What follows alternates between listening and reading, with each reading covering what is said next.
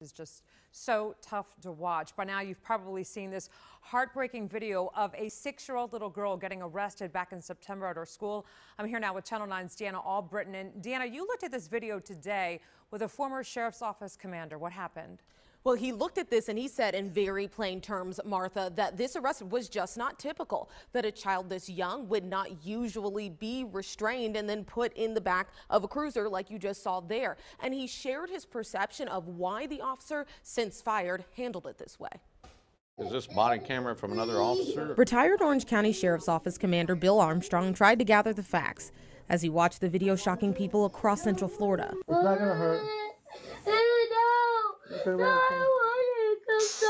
From what I gathered from the video, you know, he came in with a mindset he was probably going to take this child into custody no matter what. She's going to have to come with us now. Former OPD officer Dennis Turner then commands a transporting officer to arrest 6-year-old Kaya within seconds of arriving in the room where Kaya read with a teacher. It appeared the child was cooperative. And because Kaya was already so calm when the officer arrived, Armstrong says it's fair to question why Turner was so quick to restrain her. He didn't come into some explosive situation that he had to immediately make a decision, and that drove his mindset.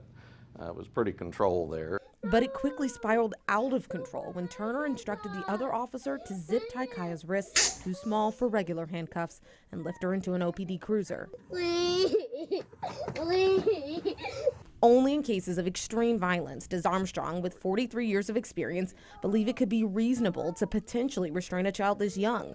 Otherwise, he says this is just poor judgment. It's obviously traumatic for a child of that age to go through that, and yes, she did get 10 times more emotional when the restraints went on. So the video we were watching together, that came from the attorney for Kaya's family. A spokesperson for the firm representing them tells me they sent notice to OPD of their intent to sue the agency back in November. And if good faith negotiations don't start soon as they're legally able to file a suit, they will. Deanna Albritton, Channel 9 Eyewitness News.